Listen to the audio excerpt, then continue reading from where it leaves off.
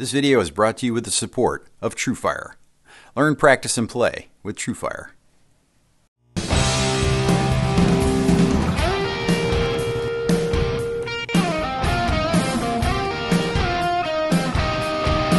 Hi, this is Keith Williams. Welcome to 5 Watt World, where I'm interested in helping you get the most music from the least gear.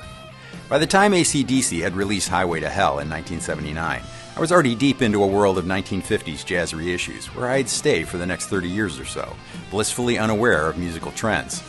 While the band was too popular to altogether avoid, their music remained on the edges of my hearing, out of focus, and never in a context where I was really present to appreciate it. So like the generations younger than me, the AC/DC heavy soundtrack for Iron Man 2 hit me like a hammer in 2010. In a theater with all the Marvel pyrotechnics and concert-level volume, I was left wondering at the power of this band and its place in hard rock history. I started watching videos of their concert at Donington Park, and there, duck-walking his way across the edge of the stage was Angus Young, in his British schoolboy uniform as he had been for 40 years, rocking with the energy of a 20-year-old. AC/DC is the perfect live rock band, singable lyrics, a killer groove, and an endless well of stage presence. And in that context, I finally got it. So if you always loved Angus's playing, or like me, came late to appreciate his genius, and you're up for a parade of classic SGs, then stay tuned, because this is the short history of the guitars of Angus Young. If you enjoy our videos, make sure to subscribe, and if you've already subscribed, grab a hoodie or a Stomp preset pack to support what we do. And to become a bigger part of 5 Watt World, sign up for the Friends of 5 Watt on Patreon. The links are in the description. Angus Young was born on March 31st, 1955 in the working-class neighborhood of Cranhill in Glasgow, Scotland.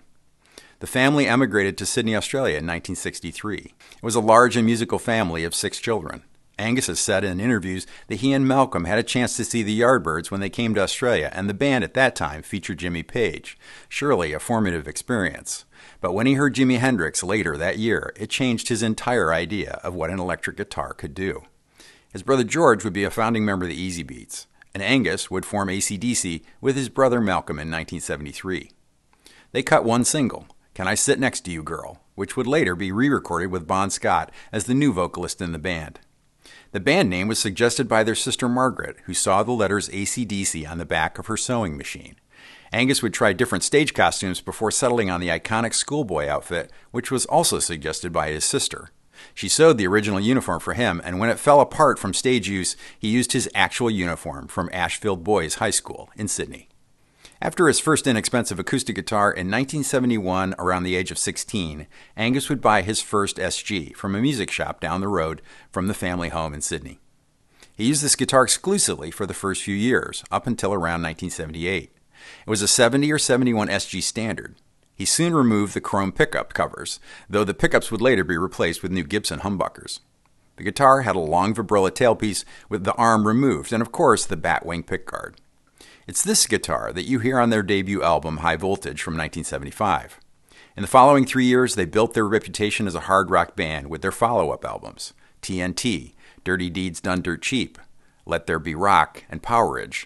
There's no indication that Angus was particularly interested in adding new guitars to his stage arsenal for those first few years. Then, while in the States in 1978, Angus purchased what he called a few Gibson SGs at one of the music stores on 48th Street in New York. One that stood out was an early 70s SG Standard, nearly identical to his original guitar, except that the original had a red cherry finish while this one had a walnut finish, and it was marked as a factory second. Angus said of the guitar, I remember when I first went to America, I bought some on that street in New York. There used to be a little shop on the corner where I bought a couple of SGs, and one of them was great. The guy who sold it to me told me that there was a 2 on the back of it, and apparently that's what they put on the rejects, so I said, yep, that's me. I used that guitar on Highway to Hell. Highway to Hell became their biggest selling album to date and launched them to international stardom. A 70s black and gold custom seems to have also been bought around that time. He played it on the tour following the 79 release of Highway to Hell, and then occasionally up until 81. This guitar was a 70s custom, based on the gold-plated hardware and the fact that the headstock has binding around the edges. Soon after the success of Highway to Hell, Bon Scott tragically died of alcohol poisoning. There was a question of whether the band would continue, but in the end they decided to add Brian Johnson as the new vocalist. 5 months later, their seminal, Back in Black, was released as a tribute to Scott.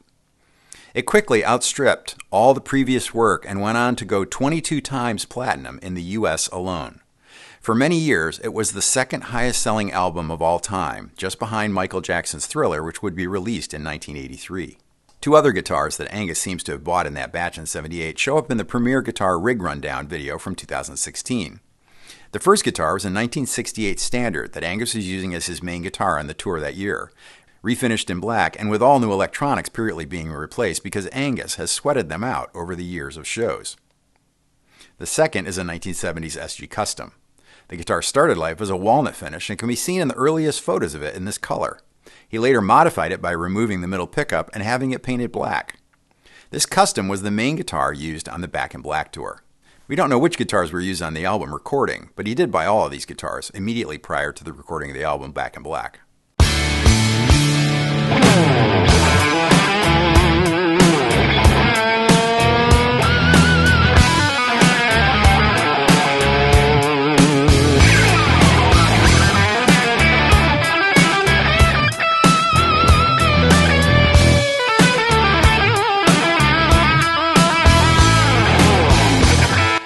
In that rig rundown, the guitar tech stresses that Angus sweats so much during his performances that the pickups and pots need to be replaced routinely. They use standard Gibson pots, but the bridge volume knob is frequently replaced with the knob from a black panel Fender-style amp because the ridges on the knob make it easier to use quickly on stage when he's sweating. The pickups are now replaced with custom-wound Seymour Duncans that are fairly low output at 7.6 kiloohms. The tech said that Angus puts the guitar on about 8 for rhythm parts and guns it for full leads. Old school guitars straight into a wireless system into the amp with no overdrive or boost.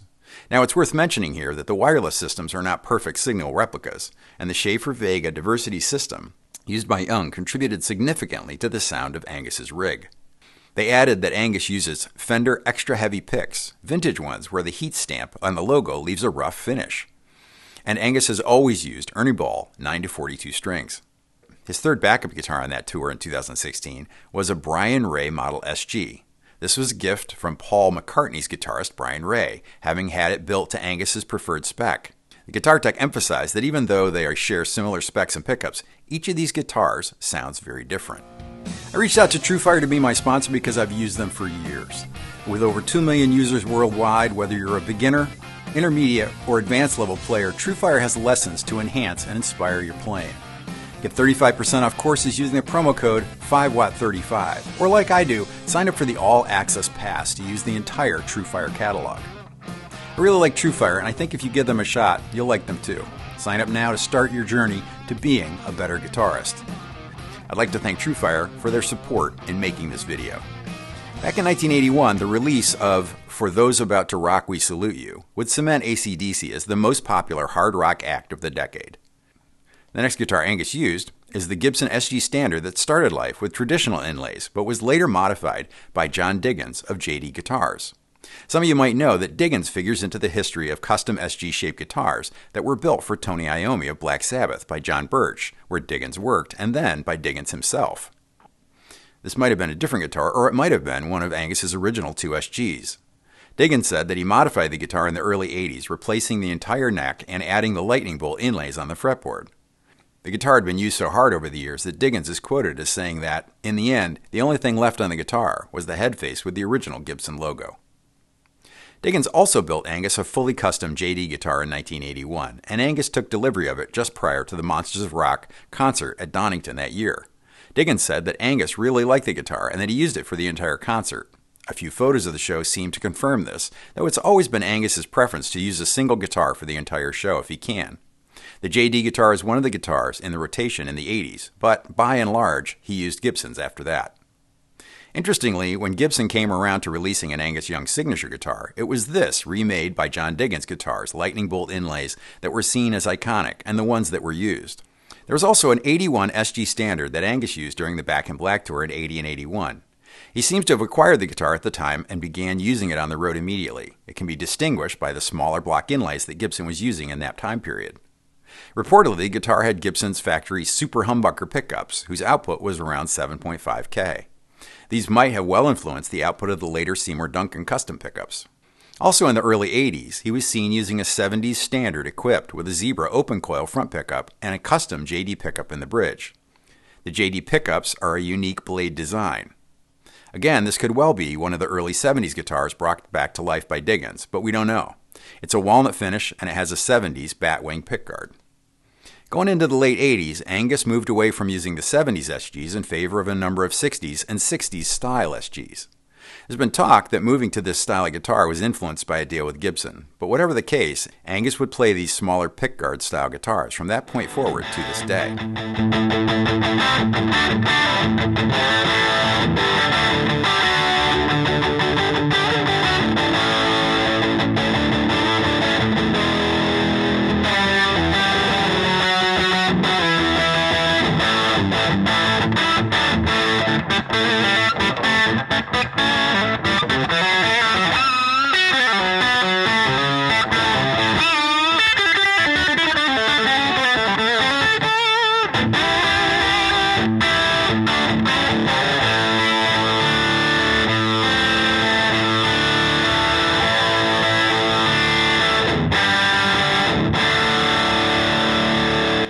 This was very evident in the black 60s style Standard that he used on tour after the 1990 release of Razor's Edge and then Ballbreaker in 95. In particular, he used the guitar on the 91 Live at Donington and the No Bull gig in 96. Though we're not sure that this is the same black guitar at both shows, the truss rod cover says Les Paul, indicating that at least the cover comes from a 61 or a 62 SG as the first two production years before Les Paul's endorsement deal with Gibson ran out. In the 90s, Angus was seen in a couple of interviews with an SG Junior. In particular, he played it in a duo with Brian Johnson in an interview with Howard Stern in 97. The 90s into the 2000s saw fewer albums coming out and lower sales for the band. Finally, after an 8-year break, in 2008 they released Black Ice, which debuted at #1 in 29 different countries. In 2010 they released an album of their music that was used in the Iron Man 2 movie that would also reach #1 in many countries. In 2014, Malcolm's ill health led to him retiring from touring, and their nephew Stevie, who had filled in for Malcolm on an earlier break, was brought in to play rhythm. In 2016, Brian Johnson had to briefly leave the band under doctor's orders out of fear of permanently losing his hearing, and Axl Rose filled in to finish the tour. Malcolm passed away in November of 2017, and the papers all seemed to run the picture of Angus carrying Malcolm's Gretsch guitar out of the funeral service. It was as if that guitar, Malcolm's constant companion through his lifetime in the band, held his spirit, and carrying the guitar, Angus was carrying Malcolm from the church that day. I'm sure any guitarist seeing that picture understood that instinctively, and like me, choked up at the sight. As he really only used one primary guitar through his career with the band, it makes sense to mention Malcolm Young's '63 Jet Firebird here. With the number of modifications it went through over the years, it might be worth its own separate short history video someday. But in brief, this is a '63 Gretsch that started life as a red double-cut Firebird. As such, it originally had Filtertron pickups. Malcolm would strip the finish off the guitar, add and then later remove a third pickup in the middle, leaving the guitar with just one pickup in the bridge. It also left then two holes in the top where the neck and middle pickup had been removed. That vintage bridge Filtertron pickup runs directly to a master volume pot and then onto the amp. All other wiring was removed. The guitar has the original Burns vibrato at the base with the arm removed. This gives the strings a very long run from the bridge to the tailpiece, and this influences the tone of the guitar greatly. The guitar was strung with strings from 12 to 56, including a wound third string. These are common gauges for an acoustic guitar, and the semi-hollow Gretsch with that open pickup cavities and AC/DC stage volumes must have had all kinds of sympathetic vibrations going on. And to finish off the guitars on stage, bassist Cliff Williams joined AC/DC in 1978. He arrived with a 1976 Music Man Stingray running into an Ampeg SVT head, and like his bandmates, has rarely strayed from the formula that made it all happen for him. Ernie Ball recently issued a signature bass modeled after that original '76 Stingray. AC/DC was inducted into the Rock and Roll Hall of Fame in 2003 by Steven Tyler of Aerosmith. It always pains me that I can't use the original music in the videos due to copyright issues. If I did, any ad revenue from the video would go directly to the record company as part of a bulk payment, and a small bit of it maybe eventually might get back to the band. But here in particular, the unique, seemingly simple heart-pounding genius of AC/DC is missed. My friend and YouTube music theory guru, Rick Beato, has made multiple videos about AC/DC, and about Angus's soloing in particular. I tend to the logical side of things, so I found it reassuring that Rick could apply some science to the feeling that we all cannot resist. About why AC/DC makes you want to jump up and down, throw your devil horn hands up in the air, and scream the lyrics at the top of your lungs. First, I need to thank Angus Clark for taking on the daunting task of providing some SG-driven rock for the intro and outro. Who better, right? Check out Angus's courses on TrueFire, in particular his Hard Rock Survival course, videos that cover some AC/DC. I need to once again thank the folks at Wildwood Guitars for permission to use a clip of Greg Koch playing an amazing 61 reissue SG.